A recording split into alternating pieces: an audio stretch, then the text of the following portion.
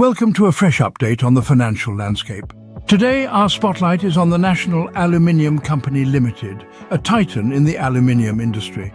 This company's recent activities have drawn significant attention, with the suspension of its director, HR, on disciplinary grounds, and the appointment of Shri Jagdish Arora taking additional charge.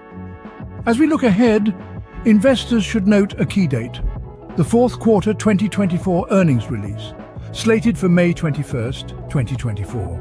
On the technical front, the current sentiment towards NALCO stock is neutral.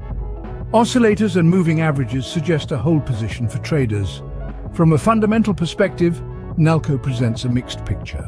The company boasts a market cap of 29,973.83 crores with a PE ratio of 19.14.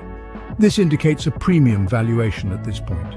Nevertheless, NALCO maintains a stable growth history and manageable debt, painting it as a potentially resilient investment. In conclusion, the National Aluminium Company Limited continues to steer through the financial seas with strategic management changes and robust financial performance. This company certainly warrants your attention for future updates.